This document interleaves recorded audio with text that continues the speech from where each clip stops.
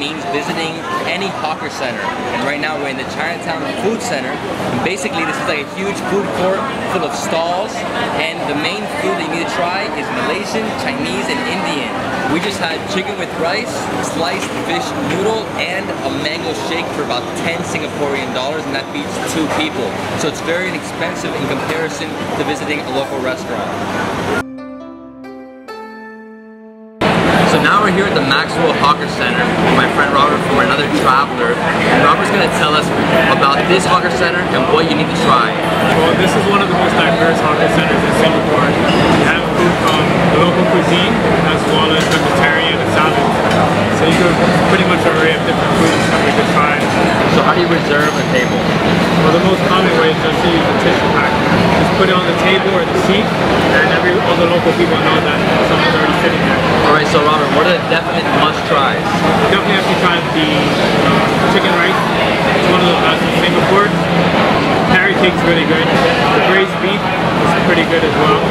You also have Thai food, from pad Thai to just fried noodles.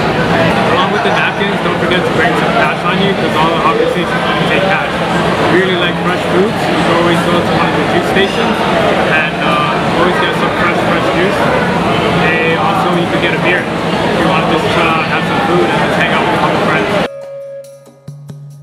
Today we're visiting Tiong Bahru Hawker Centre, and I came here to try something called Chu Kuye, which is basically rice cakes with carrots on top. My friend Nelly from Wild Jungle told me these are the best in town, so let's try them.